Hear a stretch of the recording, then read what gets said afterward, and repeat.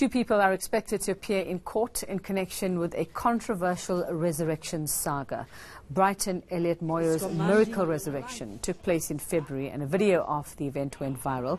Now, reports of his death are doing the rounds in Zimbabwe, but police here are waiting for his death certificate after a full investigation from their Zimbabwean counterparts before they close the investigation against him.